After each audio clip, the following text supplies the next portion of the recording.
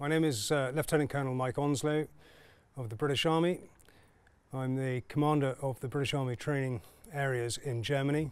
Our responsibility here is to maintain a safe place in order to allow the soldiers to train in preparation for operations, whatever they may be, wherever they are in the world. I was one of 5 children and born in the south of England. We lived in the south of England for a long time. I joined the army in 1981 and then went to Sandhurst in 1985 after university.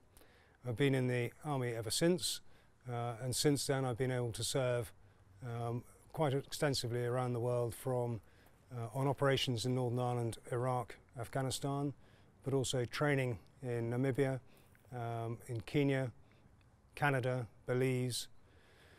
I've also been part of Hong Kong and the handover of Hong Kong into the People's Republic of China in 1997, and have served in a NATO appointment in Milan, and also in an interoperability job in Washington, DC.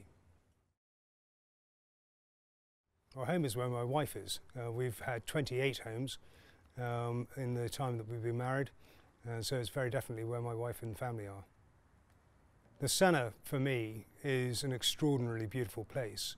It's a very practical place insofar as we can use it as a training area, and as a result of the fact it's been used for a training area since 1870, and the environment has been managed in conjunction with the Bundesforst and the federal authorities, with the advice and guidance from the biological station Kreis Paderborn-Senne, and also through the Bezirksregion Detmold. So the numbers of people who are involved in the running of the Senne on the environmental side is quite large, and we're also able to get a lot of benefit from subject matter experts in particular areas, whether it's flora or fauna, grasses or amphibians or birds or whatever, and they give their time for free, which is remarkable. Happiness really is using the elements, I think, to your advantage. So I'm a sailor, I'm a skier, and using the elements to achieve a little bit of an adrenaline rush is certainly what fires my rocket.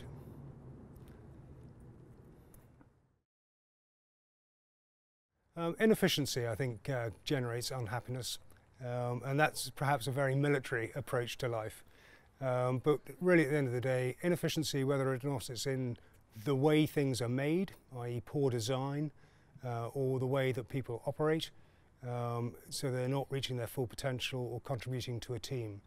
So when you're playing a team sport, for example, and you have a member of that team who is not pulling his weight, that causes a degree of unhappiness.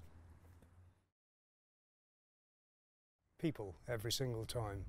Without a shadow of a doubt, it's the people. The interaction with the people, the way you respond to the people, the way they respond back to you, and feeling that you can actually achieve a difference in whatever project you're taking on. Nothing. It's a fantastic opportunity.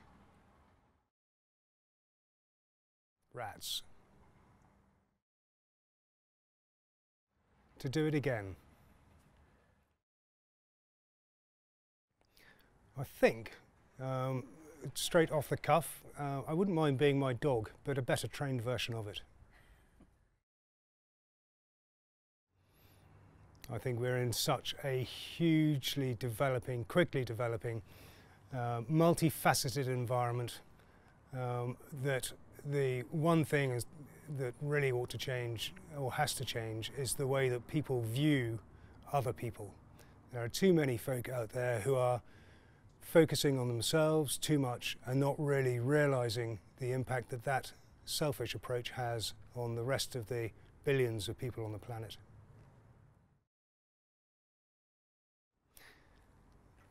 I'm not sufficiently down the God route to believe that it was done at a single stroke, but I do believe that evolution and the way that it has come forward over the billions of years has arrived.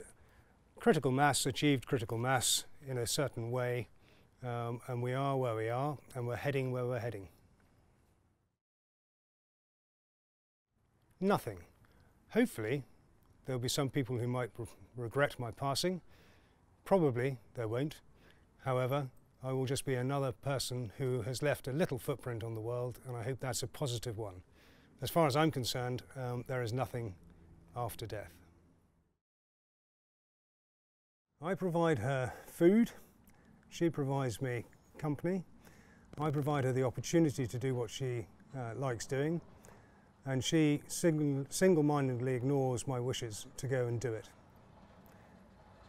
She trusts me, I want to grip her by the windpipe, and at the end of the day, she has been a great companion.